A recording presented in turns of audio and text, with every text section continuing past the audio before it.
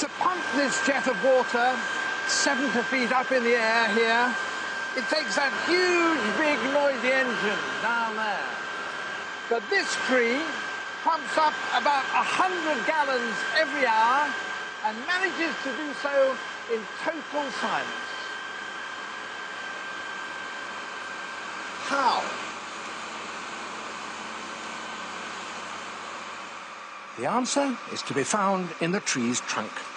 The central part of this is wood. Around the outside of this pillar, there are ranks of hair-thin pipes. Those immediately beneath the bark carry the food-laden sap down from the leaves.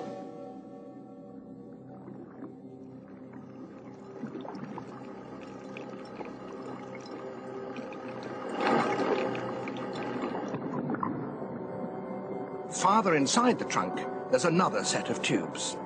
These are the ones that carry the water up. They are continuous pipes that extend the whole length of the trunk.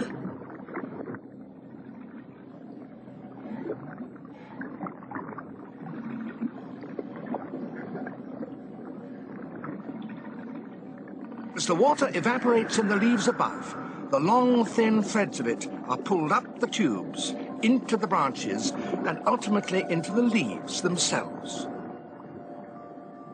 Some of it is used in the food-making process.